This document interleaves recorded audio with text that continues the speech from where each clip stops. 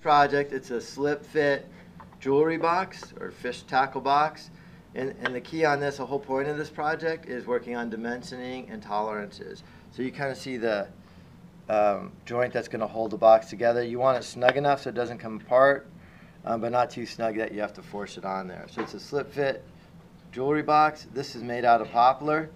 Step one is you really need to get your materials, square the materials up so you're working with a squared board. Write the dimensions of those materials down, and then take those dimensions of your materials and transfer them into your notebook. And then you want to sketch it with dimensions and plan out your project. Remember, when you CNC this, fixturing is kind of the biggest part.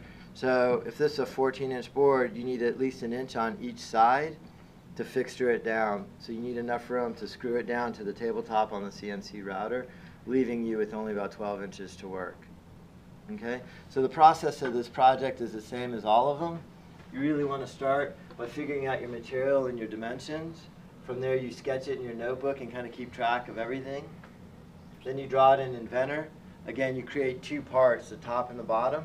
You take those parts and you assemble them, create an assembly. You take that assembly and create a working drawing. So after it's drawn in your notebook, you've created it in Inventor, then you start on the CNC project. First thing you do in here is you select the tool you're going to work with. So really, before you build anything, you need to know the materials and the tools.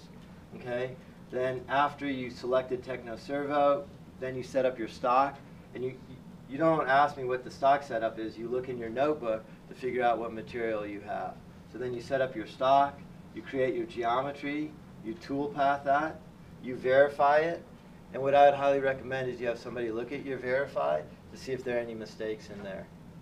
You save that file on your student folder, so you save your MCX file, Mastercam, and then when that's all done, you finally post it and convert it into G1 or code.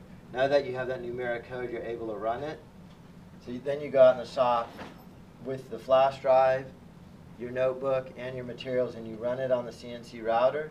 Then you finish it, meaning you router the edges, you sand it, stain it, or whatever you need to do to finish it completely. You take a photo of it. The 4 pieces you post in your portfolio is a sketch in your notebook, your working drawing, DWG from Inventor, your Mastercam file, and your photo of your finished project.